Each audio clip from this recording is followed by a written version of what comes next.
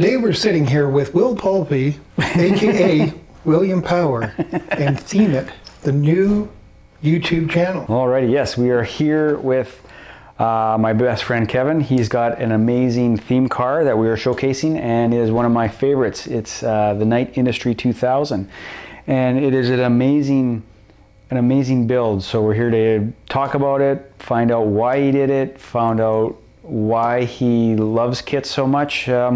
We're going to start out with Knight Rider itself. Originally, back in 1982, 12 years old, it was a new series that came out about an undercover crime fighter that worked with a highly intelligent car.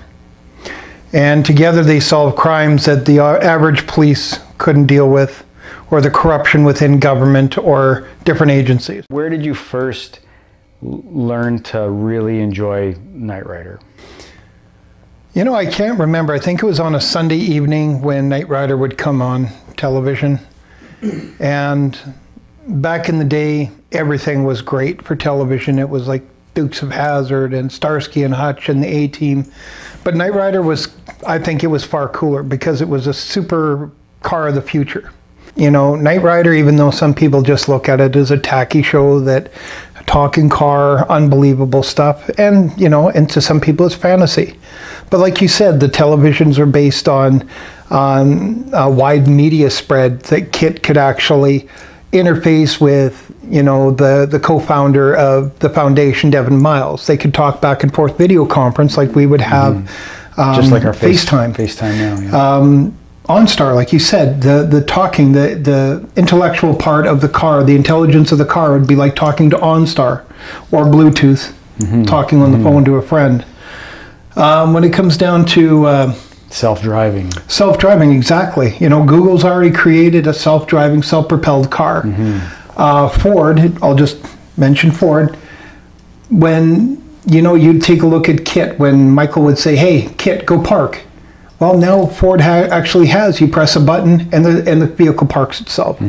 So there is a lot of technological strides that I feel, as much as I'd like to believe that it was an influence for the technology today. For sure, I think so. I think something like Knight Rider, KITT, and a lot of these science fiction shows, imaginative shows, have pioneered what we have today just by coming up with the thought, the idea, and then showing it on TV, and then in 30, 40 years from now, it is almost reality. Yeah, like we talked about even Star Trek back in the 60s. Their communicators where you flip them open. That inspired Motorola to actually create the flip phone. Yeah. And it was inspired from Star Trek. Yeah. So it is a great feeling to have something that did inspire, exactly. Inspired the technology. I think KITT totally contributed to what's happening now. I think it's really cool. I think it's, you know, and it's such a cool car, even to this day. I mean, we look at the lines of the car, the steering wheel, you know, all this that KITT represents just was a futuristic, cool idea. Let's talk a little bit about the engine. We didn't really touch on the engine. What did KITT have for an engine? KITT originally had the 305 V8, and it had the crossfire injection. I'm not a fan of the crossfire injection because it is very touchy to keep a balance in that engine to keep it running properly. I myself, I love the engine I have. It's a Target Master crate engine. It's a 305 high output engine with a few dress-up pieces like Edelbrock parts, performance parts. We've got a 650 carb. We've got Edelbrock intake manifold, Edelbrock valve covers. We've got brand new distributor in there, plugs, wires, brand new tanks. We got coolant tank and washer fluid tank. It looks great. You know, we dressed it up. No, when you take the car out, even in the show, you never really saw underneath the hood. No, actually, you didn't really with KITT. There was more about the inside and the outside. Yeah, exactly. Nobody cared about the engine. They just cared about the car doing something. What he was saying and what he was doing and that sort of thing. Another thing I wanted to talk about was the fact that the car can talk. I am the voice of KITT Industry 2000's microprocessor, k.i.t.t for easy reference. I know you're getting some more stuff going on it.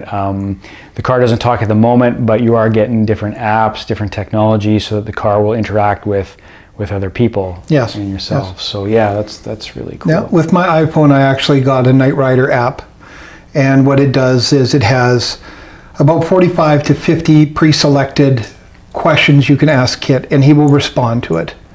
You can ask him his name. You can ask him to tell you a joke. You can ask him pretty well anything. You say hi to him, he'll say hi back to you. Cool. You tell him your name, and he'll greet you right back. No, that's really And I'm going to actually have that interfaced with my CD player, so KITT will talk inside the car when people go and sit in the car at a show, and they can talk to KITT, and he'll talk back.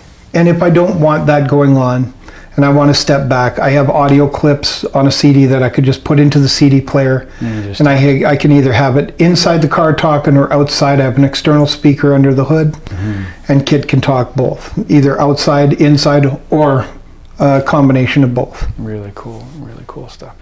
No, my friend, you've outdone yourself. This is an amazing car. I'm very proud of you. I'm very proud of your car. Thank you for being on Theme It. We hope to see you again back here. We'll do another show once everything's totally completed, and it'll be a really interesting, awesome day. So No, that sounds great. Thank you for having me. yeah. Peace.